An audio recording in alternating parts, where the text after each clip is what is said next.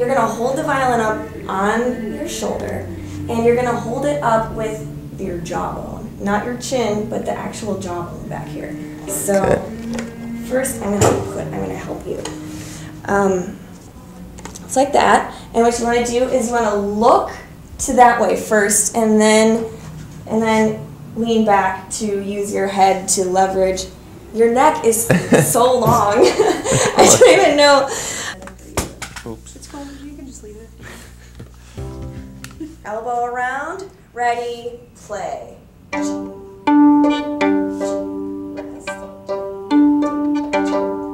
And then this one's different.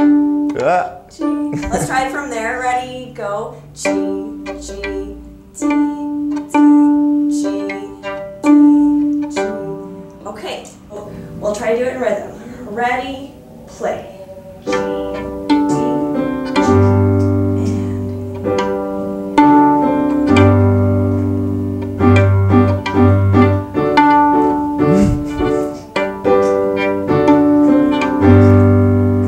Very good. You've ever had to take a bow? I always wanted, when I was growing up, I was like, I always asked that question, what you want to be when you grow up, and I always said I wanted to be an inventor, but I don't think that's going to happen anymore. And if you thought about it, I think 20 other people already have. So I don't know. Maybe I'll just stick to what I went my degree in and be like something in finance, or else a professional gambler. There you go.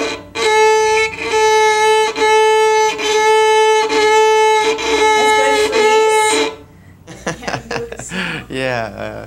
This rhythm is the pepperoni pizza rhythm, and it's you're gonna stay in between here and here. Okay. Now your bow can only go two directions, down or up. Okay. Okay. We're gonna do so little long long.